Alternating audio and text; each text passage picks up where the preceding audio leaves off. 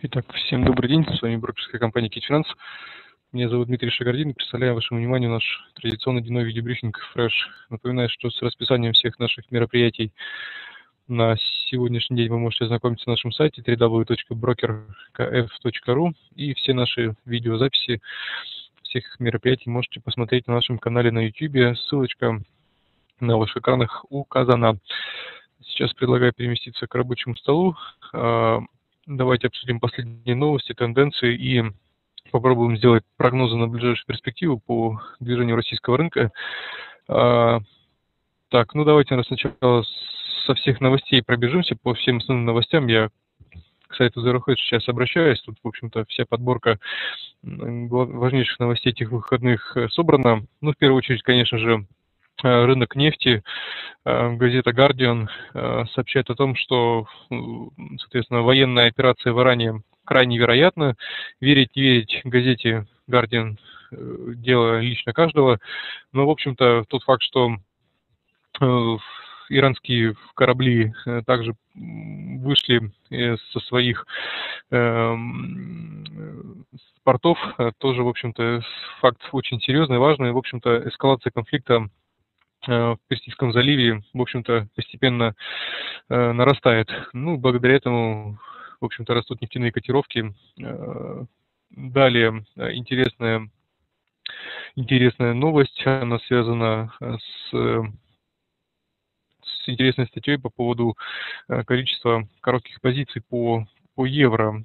Согласно отчету CFTC, на прошлой неделе, в общем-то, по единоевропейской валюте вновь увеличилось количество открытых позиций на шорт. Аналогичная ситуация у нас наблюдается, еще раз повторюсь, по американскому доллару, по японской иене, то есть нарастают шортовые позиции на продажу. И аналогичная картинка у нас на прошлой неделе сформировалась и по единоевропейской валюте. Это значит, что рыночные игроки, в нашем случае это некоммерческие трейдеры, они в целом нацелены на то, что единоевропейская валюта будет снижаться. Скорее всего, их мнение обосновано тем, что приближается 29 число и раздача Европейским центральным банком кредитов в неограниченном количестве своим финансовым институтам. Там размеры программы от 500 миллиардов евро до 1 триллиона. Все это, безусловно, должно оказать давление на единоевропейскую валюту. Видимо, уже закладываются рыночные игроки на такое событие. Так что интересно, евро сейчас идет по этому параметру, по чистым открытым позициям вместе с долларом и вместе с японской иеной. Так что здесь я скорее соглашусь в пользу того, что евро должна отскочить вниз.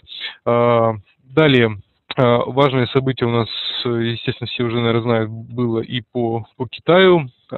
Китай на этих выходных пошел на снижение требований, резервных требований по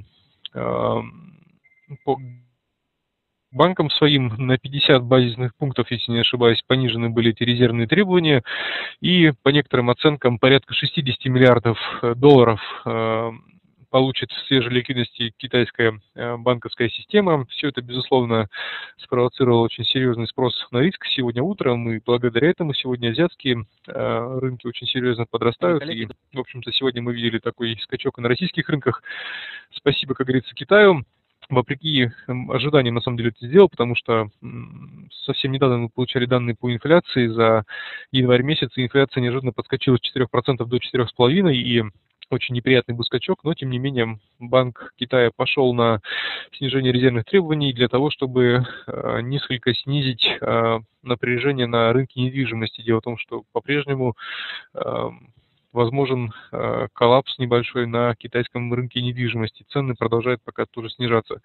Вот такие вот главные новости. Все это благодаря этому, соответственно, растут нефтяные котировки и спрос на риск. И еще раз напомню, Иран, помимо того, что выпустил свои корабли в плавание свободное, так еще и прекратил поставки нефти в своим британским и французским коллегам. Тоже такой новость спровоцировала рост нефтяных котировок. И важно отметить еще один факт. Дело в том, что если мы пересчитаем с вами стоимость нефти Brent в евро, в единой европейской валюте, не в долларах, как мы это обычно делаем, то увидим то, что нефть Brent находится на абсолютных исторических максимумах. То есть сейчас европейские страны покупают нефть по максимальным ценам за всю ее историю. Текущие котировки все вы видите, $120 за баррель, с моей точки зрения, крайне негативно сказываются на экономической активности, могут крайне негативно сказаться на экономической активности. И дело в том, что европейская экономика, все знаем, сейчас не в самом лучшем положении находится. И если цены будут длительное время оставаться на максимальных исторических уровнях для европейцев, безусловно, ничего хорошего это для европейской экономики не сулит. И тот небольшой отскок, который и европейская экономика и промышленность показывают в последние месяцы, начиная с декабря, в общем-то, может уже, с моей точки зрения, к апрелю месяцу и иссякнуть. Так что здесь тоже, в общем-то, все с одной стороны хорошо и позитивно, с другой стороны не так все однозначно и хорошо. Вот такие вот основные новости сейчас двигают рынками. Безусловно, сейчас, кроме этого всего, маячит на горизонте Греция. Сегодня в 18:30 будет решать Еврогруппа судьбу этого транша, но я, честно говоря, даже не смотрю на этих греков, и все это лишь повод какой-то для рынка вырасти, упасть. Мне кажется, судьба Греции уже решена, и все-таки страна покинет еврозону, и сейчас все делается для того, чтобы минимизировать риски выхода страны из кризиса. Что касается российского рынка, то, в общем-то, давайте вспомним наши пятничные прогнозы из тех, кто участвовал в наших видеобрифингах. В общем-то, все пока складывается в рамках наших ожиданий. Напоминаю, что в пятницу мы ждали уровня поддержки в районе 1570, мы там застряли днем, и далее отмечали уровень 1560 пунктов. Соответственно, мотивация обозначение этих уровней связано с тем, что на часовом графике мы изобразили с вами новый, соответственно, канал, довольно узкий восходящий канал, он обозначен красными линиями, соответственно, и проведена медиана также красным уровнем, и мы видим, что в последние недели, в несколько недель индекс МВБ торгуется четко в рамках этого тренда краткосрочного восходящего. И благо, что пока все прогнозы сбываются. Но сегодня утром на тех новостях, о которых я вам сообщил, индекс протестировал уровень 1585 пунктов. Он опять-таки совпал с верхней границей этого восходящего канала и, естественно, отходит вниз. И так получается, что к дневному видеобрифингу Freshhh после утреннего оптимизма, естественно, индекс начинает скатываться вниз, и я склонен опять говорить, что сейчас в ближайшие часы, вероятно, это движение продолжится, и контрольная точка для индекса МВБ, как мне кажется, внутри дня это уровень 1500, где-то 72 пункта, ближайшая поддержка, а более нижняя находится на отметке 1565 пунктов, здесь область 1560-1565 пунктов, поэтому вполне не исключаю движение до этих уровней, но все-таки предполагаю, что да, на 1560 вряд ли мы уж так быстро пойдем. Скорее всего, задержимся где-то в районе 1575 пунктов. Где-то в этой области застрянем, мне кажется. Напоминаю, что американские площадки сегодня не работают, то есть эта активность будет минимальная, и сюрпризов серьезных не будет, но коррекция к этому безудержному, непонятно на чем основанному росту, безусловно, должна быть.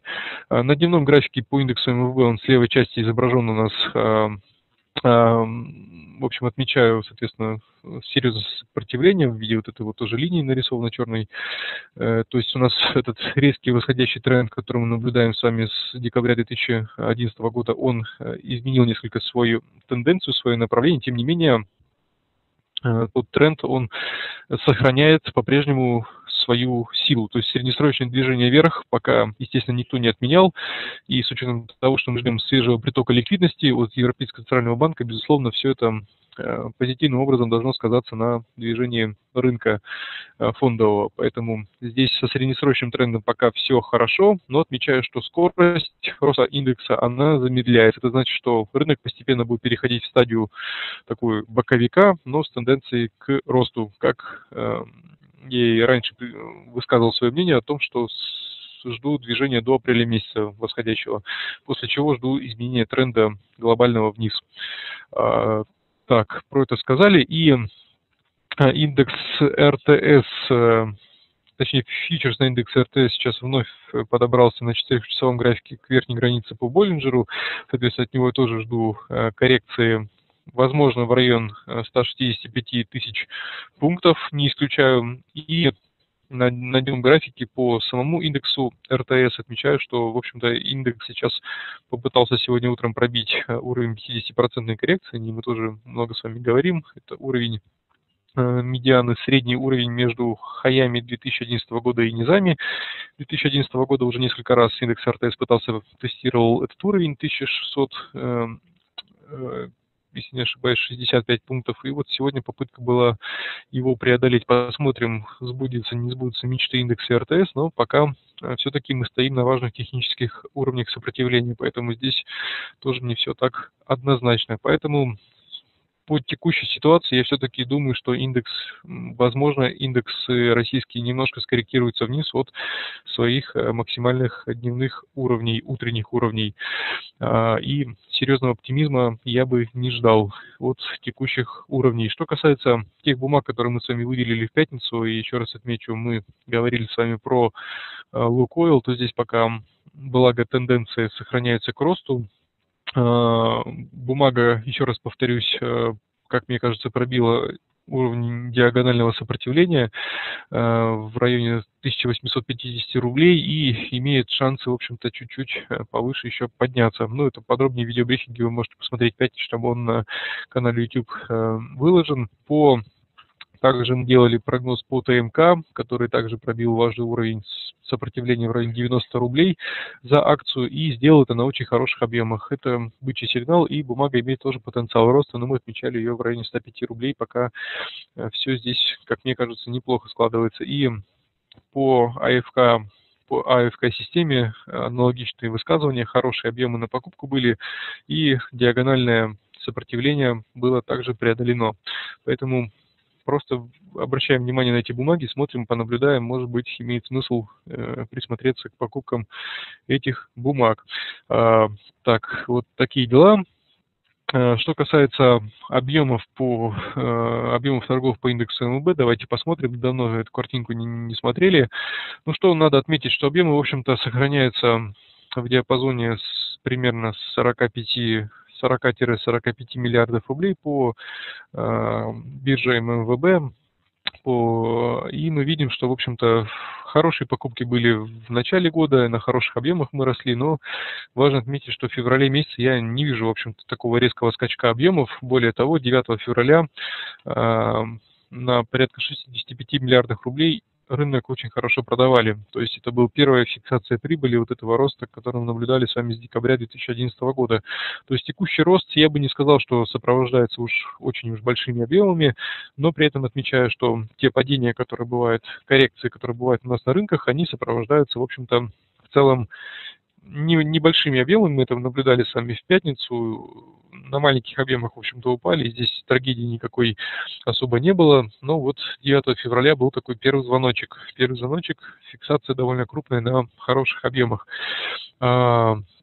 Из тех событий, которые повлияют на рынки на этой неделе, еще раз отмечаем, большие аукционы со стороны американского Федрезерва. Давайте посмотрим. Там примерно на 100 миллиардов долларов американское казначейство, Федрезервское американское казначейство будет размещать свои долговые бумаги. Надо отметить, что спрос со стороны нерезидентов, который очень сильно снижался в последние недели 2011 года, вновь стал расти, и буквально с середины января по февраль 2012 года нерезиденты выкупили американских трежерис на 51 миллиард долларов. Ну, со статьей вы можете ознакомиться, там подробные графики есть у нас на сайте brokerkf.ru, он называется «Взгляд на неделю», опубликован был вечером в пятницу, и там графики все подробно есть. И в связи с этим, в связи с довольно высоким спросом нерезидентов на американские бумаги, возродившимся спросом, я думаю, что те аукционы, которые состоятся на этой неделе по размещению американского долга, могут иметь негативный эффект. Напоминаю, что завтра, во вторник, 21 числа, казначейство на 35 миллиардов разместит двухлетние ноты. В среду 22 февраля пятилетние ноты тоже на 35 миллиардов. И в четверг 23 февраля 29 миллиардов долларов американское казначейство разместит 7-летних нот. Поэтому, в общем-то, здесь могут быть некоторые интересные моменты. Как мне кажется, не очень приятны для спроса на рискованные активы. С другой стороны, экономический календарь на эту неделю достаточно позитивный. Он, во-первых, достаточно пустой, но нас ждет большой блок статистики по рынку недвижимости США. Там прогнозы достаточно приятные, на самом деле, по американскому рынку. Давайте посмотрим. У нас ждут данные по вторичному рынку жилья. Здесь они выйдут у нас 22 февраля во вторник, точнее в среду. Рынок ждет роста неплохого по январю по продажам на вторичке. И в пятницу будут опубликованы цифры по первичному рынку жилья американскому за январь. Здесь также ждет рынок довольно хорошего отскока. Поэтому с этой точки зрения, с точки зрения экономического календаря и получаемой статистики, скорее всего, все будет неплохо, но что-то мне неспокойно на душе. Я думаю, что неделя не будет уж такой слишком оптимистичной. Ну, Василий вроде как со мной не согласен, ждет роста на этой неделе. Я, к сожалению, на этой недельке жду либо боковой динамики, либо чуть-чуть вниз даже по итогам недели. Ну и еще раз напомню, что важный день для европейского рынка – это среда. Здесь будут опубликованы данные по индексам PMI, Purchasing Manufacturing Managers Index, это индекс менеджеров по закупкам. Опрос среди крупнейших компаний европейских проводится. На основе этого делаются определенные, высчитывается индекс PMI Manufacturing, важный опережающий индекс по состоянию дел в промышленности и в секторе услуг по Европе. Данные опережающие за февраль будут выходить, они по Европе выходят в двух релизах, предварительные данные и в конце месяца уже окончательные.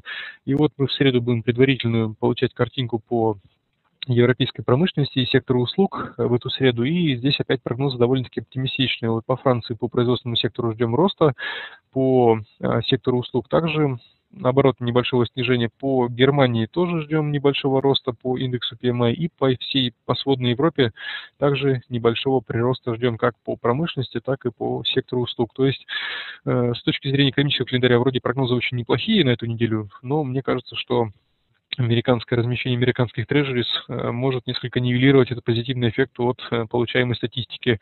Ну и еще раз повторюсь, Греция на кону сегодня вечером, ну, возможно, какие-то будут позитивные новости, но мне кажется, что все это сегодня позитив, завтра негатив, то есть это все понятия очень относительные, я бы не сделал больших ставок на сегодняшнее решение по Греции. Вот такое мнение по рынку. Напоминаю, что сегодня американцы отдыхают и ликвидности будет на рынке мало. Сейчас я с удовольствием отвечу на ваши вопросы. Так, Дмитрий, вы говорите, что в 2012 году будет сильная инфляция за большой эмиссии денег. Так нет, здесь про инфляцию как раз-таки никто не говорил. Я говорил про то, что возможным решением вопроса с большими долгами является либо инфляция, ну, соответственно, обесценение денег, либо экономический рост. Экономического роста мы никакого сейчас не наблюдаем. Все те деньги, которые печатают центральные банки, они, к сожалению, не уходят в реальную экономику. Вот в этом большая проблема, особенно в Европе. Поэтому пока инфляции никакой не наблюдается. И деньги идут все-таки на покупку риска, рискованных активов, металлов промышленных в том числе и нефти. И, в общем-то, здесь пока скорее ситуация, как мне кажется, повторяется что-то подобие 2008 года, ну, в несколько иной форме только, правда. Безусловно, свежая ликвидность вся уходит на покупку рискованных бумаг. Так, будет дорожать недвижимость и акции. Как вы считаете, акции наших девелоперов могут сильно вырасти? Ну, мы с Василием еще в конце 2011 года делали много видеобрифингов про акции, посвященные нашему сектору девелопменту. И, в общем-то, с позитивом относимся к этому сектору на 2012 год. Ну, здесь мы имеем в виду, в первую очередь, компании, которые занимаются недвижимостью на московском и на питерском рынке. Это компания «Эталон», это компания ЛСР, компания «Пик». И, в общем-то, в целом позитивно смотрим на этот сектор ввиду того, что компании достаточно сильно недооценены по текущим своим проектам. Так что мы с оптимизмом смотрим на эти бумаги. Ну и надо отметить, что многие из них очень сильно выросли уже с начала 2012 года. Так, делать ставку в 2012 году не на банки или нефтяную отрасль, а именно на девелоперов. Ну, девелоперские компании, которые представлены на российском рынке, они, в общем-то, низколиквидные, поэтому акции девелоперов надо включать в свой портфель лишь на небольшую долю. То есть мы ждем роста от сектора, но, в общем-то, бумаги неликвидные, и портфель надо забивать ими лишь на какую-то небольшую часть. Ну, еще раз повторюсь, я вообще до апреля жду роста, поэтому тут особо по поводу инвестиционного портфеля я бы сейчас особо бы и не думал, на самом деле, такие спекулятивные покупки бы совершал.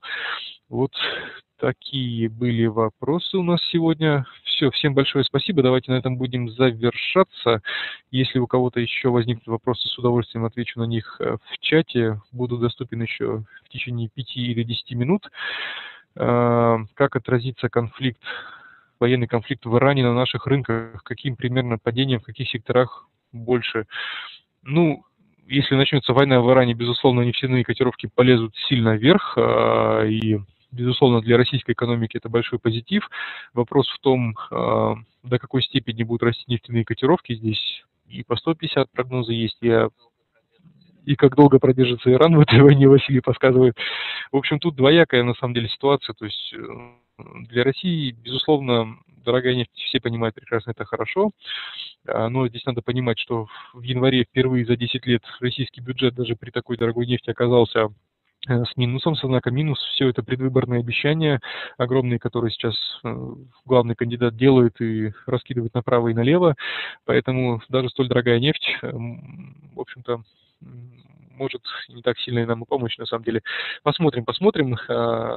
Для российских рынков, безусловно, это позитив. Война в Иране, как бы это ни звучало. Но надо понимать, что слишком дорогая нефть, еще раз повторюсь, она сейчас на исторических максимумах для европейских стран, она негативно все-таки сказывается на развитии экономики Европы, США, Китая. Ну, тут, мне кажется, главный риск по поводу Европы и Китая, потому что они в основном покупают нефть марки Brent. Поэтому здесь риски есть, и не дай бог начнется замедление в Китае и в Европе, а я жду, что она начнется, тогда действительно и российским рынкам тоже не поздоровится. То есть тут такая двоякая картинка очень получается. Так, все, всем большое спасибо, всем до свидания, до встречи. В чате с вами продолжу общение сейчас.